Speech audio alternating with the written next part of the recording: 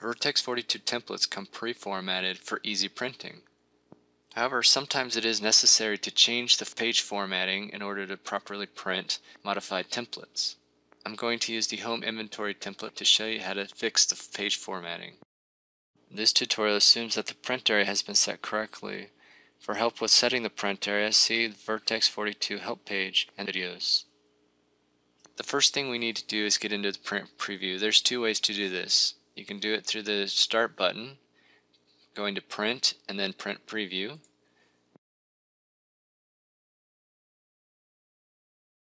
The other option is to go to the Print dialog by hitting Control P and then hitting the Preview button in the bottom left-hand corner. Once in the Print Preview, you'll be able to do two things: verify the page layout and also make changes to the page setup, which will affect the page layout. You'll notice in this template that the page has already been formatted in landscape mode. You'll also notice that there are two pages to this template. In order to get to the next page to view it, simply click on the Next Page button here at the top, or use the slider bars off to the right hand side. Now let's make some changes. Let's assume that rather than print this as a landscape, we wish to print it as a portrait. To access these options, simply go to Page Setup. Here you'll be able to modify it to portrait mode. Simply click on it and press OK. You'll notice that there are still two pages, that the page orientation is changed from landscape to portrait mode. We can scroll down to see the second page, and we can see that there's a significant amount of white space on this page. Now let's see if we can force it to be on one page. Again, return to Page Setup, and we're going to want to use some of the scaling options. You'll notice at this point that it's set to fit to 1 page wide with no page tall. What this does is it allows Excel to decide how many pages tall to make it, forcing it to be 1 page wide. Since we want to force it to be 1 page tall, we are going to delete the 1 page wide number and put a 1 in the 1 page tall. This now tells Excel to fit it to any number of pages wide, but make it 1 page tall.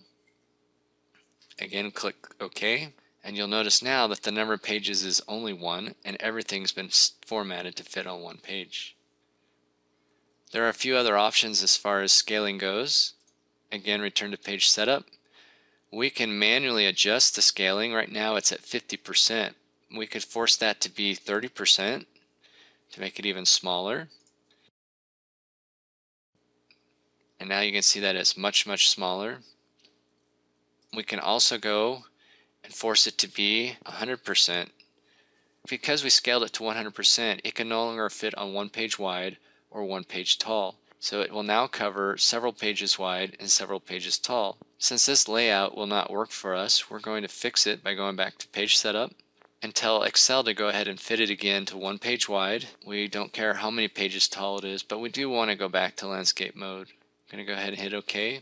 And Excel will go ahead and correct it so that it is again landscape mode, 1 page wide, and in this case 2 pages long.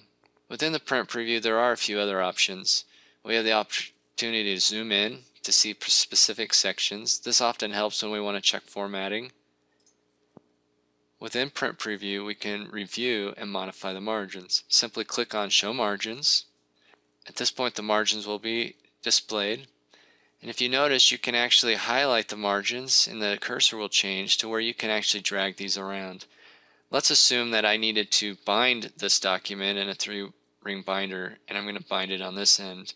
I simply take the top and I'm going to drag it down to provide some space for punching holes into the paper without punching through anything critical.